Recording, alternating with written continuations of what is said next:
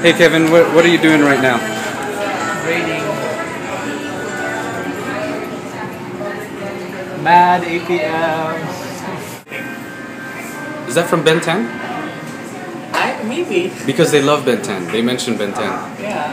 Right, John? And it could be like, that little guy that looked like a frog. Okay, cousin, what are you doing today? Visual aids for Kuya John's class. Cool. So if this is like your lanzones, so you find where it's like its attachment point. It's attachment point to the stem. Anyway, and then afterwards, so that's where you crack it open. So like you squeeze it until it bursts open.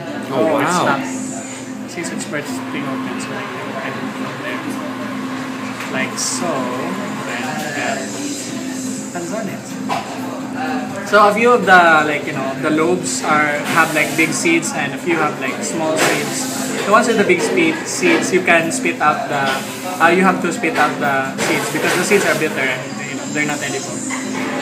For lanzones lobes like this, which are small, you can just swallow the seeds. Okay, small.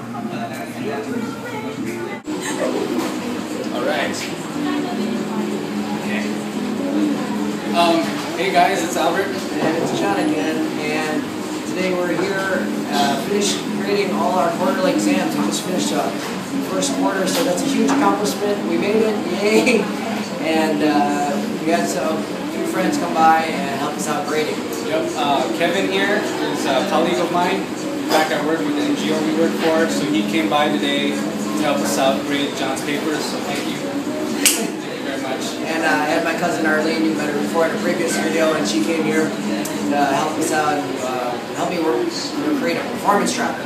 Yes, and we're helping Kuya John doing visual aids first class for tomorrow. Thank you, Arlene. What about you, Kevin? What did you do? So what I did was basically just grade put the scores of the children on the spreadsheet so that John can grade them. I also took a picture of the things that the kids drew on their paper on their when they're done writing. So there were like a lot of like funny stuff there. What you should do is you tell for the students who finish a little early, we tell them that they can draw on their test papers to take up some time while other kids finish their tests.